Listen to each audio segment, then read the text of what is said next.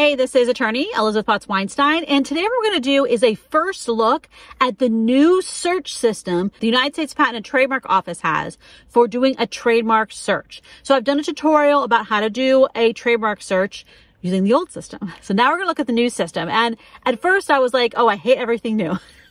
I'm old enough to have that kind of attitude about things, but there's actually some really, really nice features about this new system. And this is what the Trademark Office examiners is going to be using. So you need to be using it too. So let's get into this system and how it works. So if you're going to be filing a trademark, first you need to do a trademark search. And really you should be doing this even if you're going to not file a trademark, but you're going to be using something in your business to promote your products or services and to associate your products or services with the source of it, with your business.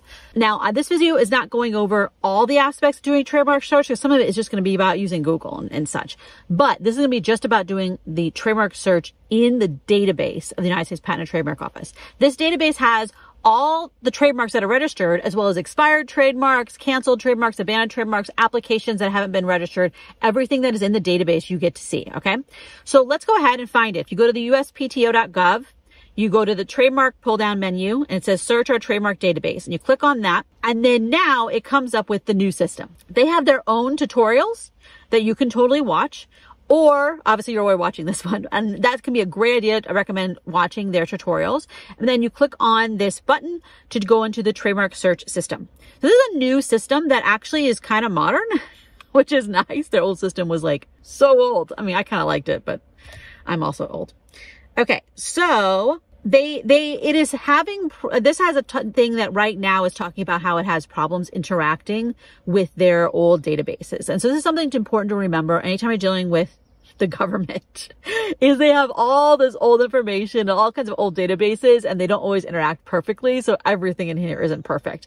If you find something, you'd also want to bring up in TSDR, and I'm going to show you what that is and what I'm talking about. So let's just go in here and start doing some searches. So let's just search some like giant brands. Okay. Let's search Amazon. All right. We're just going to hit basic. We're going to find out what expert is later. All right. Let's just hit Amazon, and then you have to hit the little, magnifying glass search thing to have it go.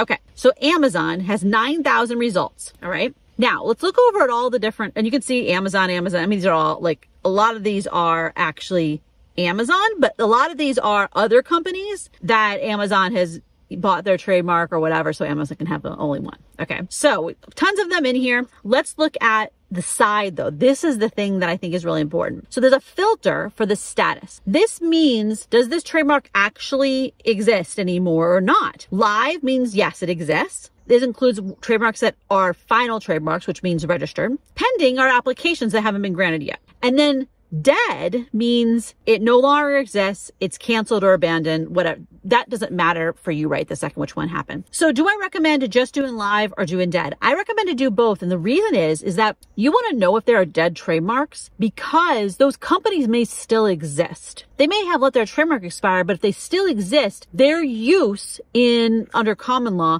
can be a problem for you, is the short version of that. So you want to know about that. All right. If they already exist and they have the same name as your company, it's going to be a problem for you. People are going to be searching. They're going to find them instead of you. You want to know if that exists. So that's an important thing to do. The next thing you can sort this based upon all kinds of different factors, which we're not going to do right now. I actually haven't really used that, but you can sort it based upon whether or not you want to have only in certain, like have the order of classes, which is the product or service category. And we're going to talk a little bit more about that. Serial number means if it's a registered trademark application, it has a serial number. If you put it in order, then it'll be oldest to youngest or youngest to oldest.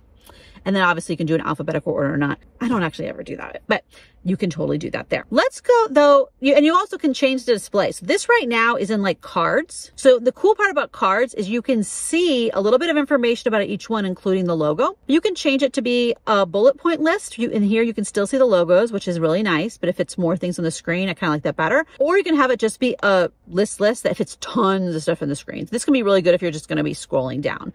They also have this color coded, dead or live, registered, pending, abandoned. Like that's actually really helpful, so you can just visually scan things down. So let's go back to having it be in cards and let's hit expert. Okay. So expert adds some more things that you can filter. And this is so helpful, okay? So the first thing is the class filter. This is going to be the thing that you're going to probably use, all right? The classes are the categories of product or service, okay? So this is Amazon, so this is going to be about selling products for the most part. So I'm going to pick let's say class 9, which electrical and scientific apparatuses, okay? I have this thing called coordinated clicked. So let's click class 9 and you'll see what happens. All right. You see how when I clicked class 9, it also kind of shadow clicked a whole bunch of other things? That's because those classes are coordinated. This is huge. This is a huge thing that actually makes me like this system. So one thing that can happen is let's say you file for a trademark in class 9. Like class 9 could be like downloadable computer software. So like, let's just say you file for downloadable computer software and there's nobody else using that same name in class 9. So you think, oh, I'm good.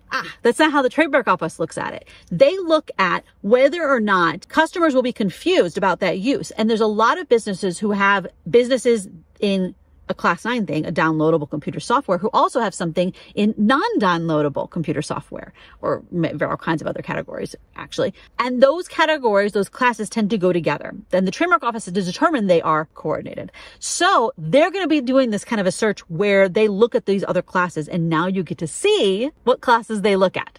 This is a huge, huge thing, and I'm so happy about it, obviously. So for example, if it's in class 9, another one that I already knew went with it is advertising and business, which is class 35.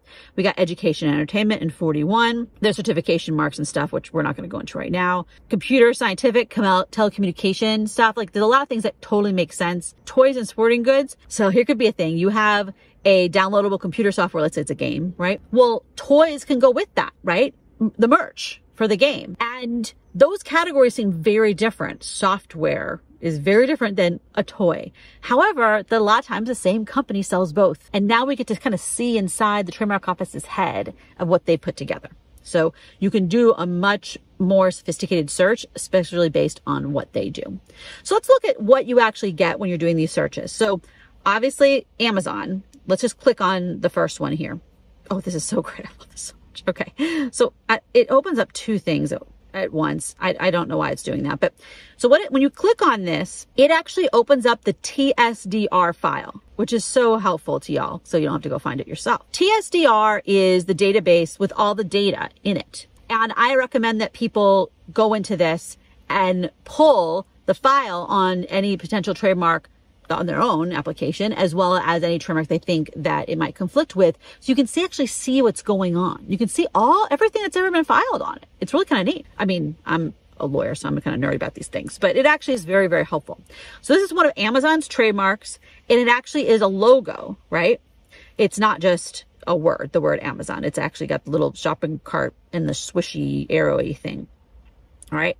This was filed back a few years ago, and we can actually see information about it. So what's the product or service? A gigantic list of stuff in class 9. It's all software, mobile application software, TV shows that you can download, all these things. These are all downloadable things. Streaming is actually in a different class. Their basis information, we can see that. I know this is very nerdy, so you're probably gonna know what I'm talking about. Who owns it? Amazon Technologies Incorporated.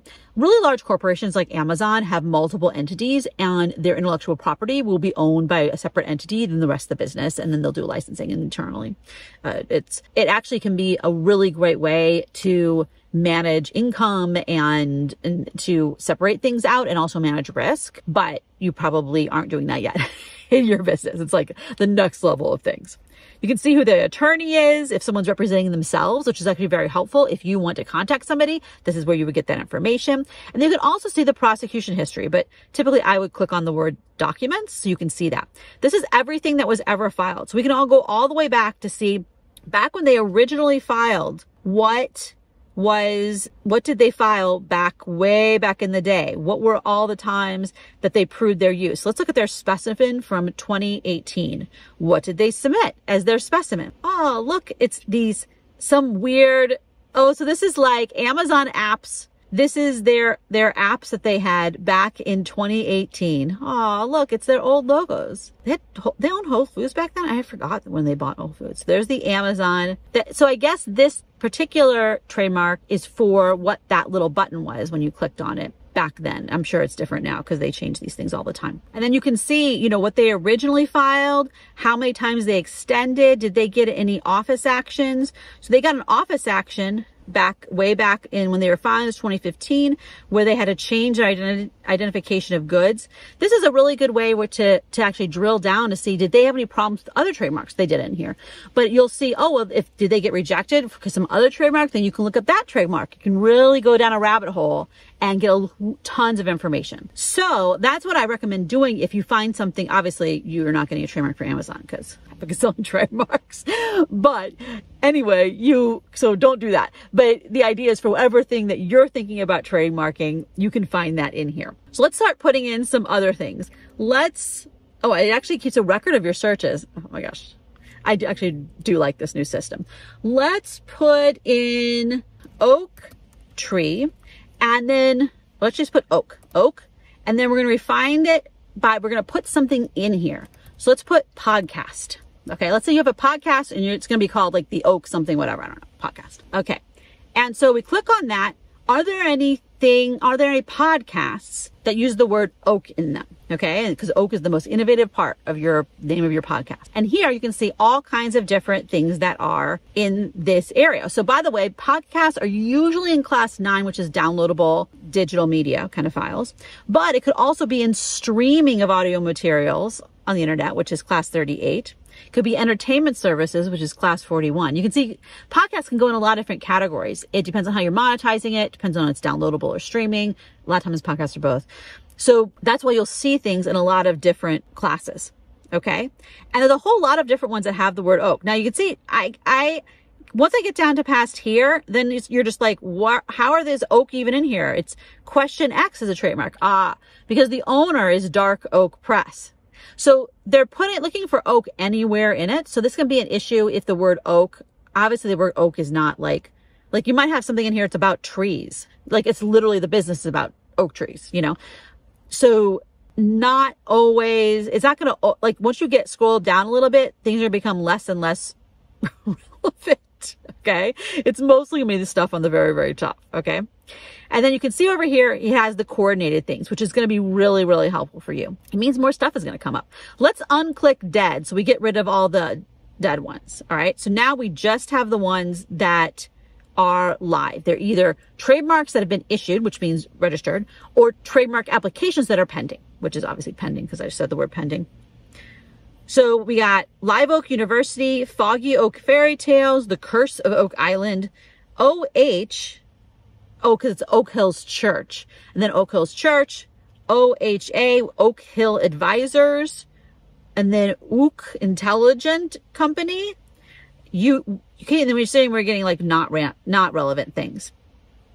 So then you will look at, in your case, you probably don't have a podcast just called Oak. It's probably called Oak, blah, blah, blah, blah, blah, right? So you'd actually drill down is the rest of the thing that you are going to trademark similar or not similar to these things. You know, like Live Oak University is probably going to be different from the thing that you're trademarking. So let's put another one in here that is also going to have some coordinating things. Let's put consulting. Okay. Oak Consulting. So you can see here it is, and we're actually not going to put class 9.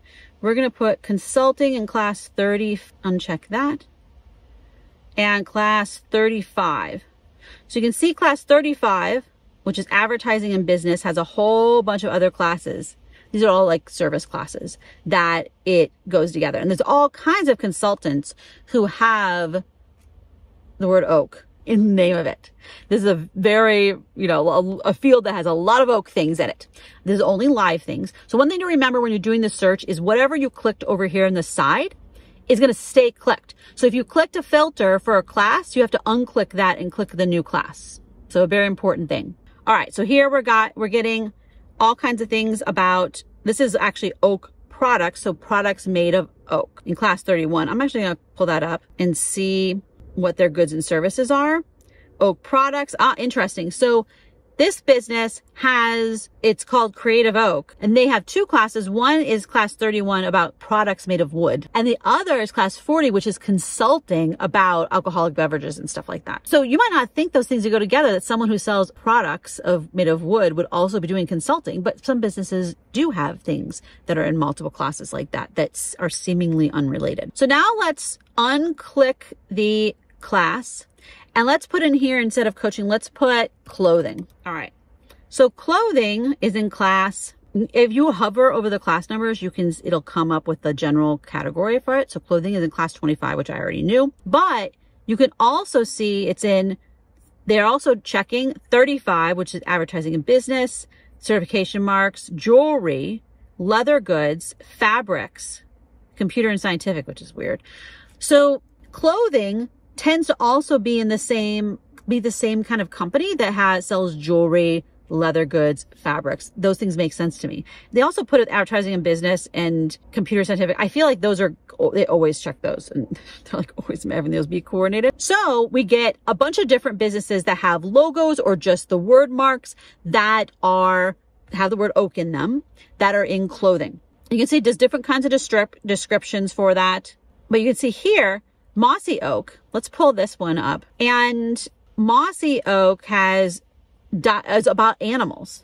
Pet clothing is in a different class than human clothing.